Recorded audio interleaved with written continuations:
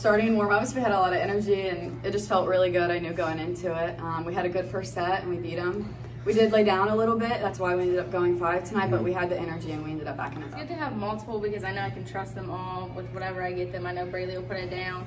They all do good and I know I can mix it up. We know that we can finish games. It might not always be pretty, but we're going to go out there and we're going to give it our all every night and we're going to hopefully finish them all, come out on top of all of them. Oh, they've been a huge help. We got 2 freshman middles. They've been doing a great job.